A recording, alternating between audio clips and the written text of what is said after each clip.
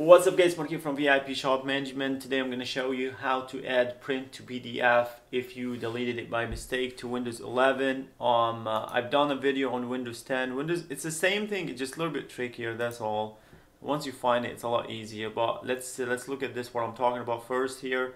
If you delete this printer right here, like let's say right click and remove device. I'm not going to do it, I'm just going to show you how to fix it though. If you remove this by mistake, do not attempt to try to add the printer from here. It won't work. The way you do it is click on search right here, go to control panel, type in control panel, and click on programs right here, programs, and then click on turn features on or off. And it's really simple. What you need to do, you look for print to PDF, uncheck it and click OK.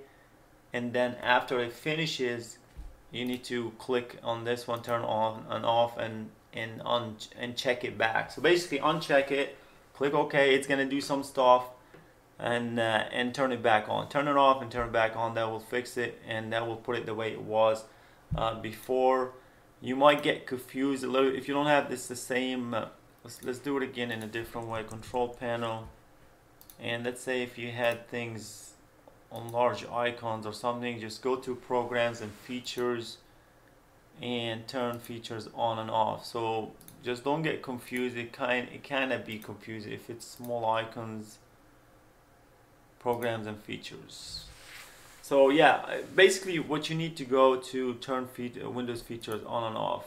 Okay, I hope this will help a lot of people, because I just have somebody needed this on Windows 11 and I couldn't do it for the first second. So anyway, I appreciate you guys. Until next time, thanks for watching.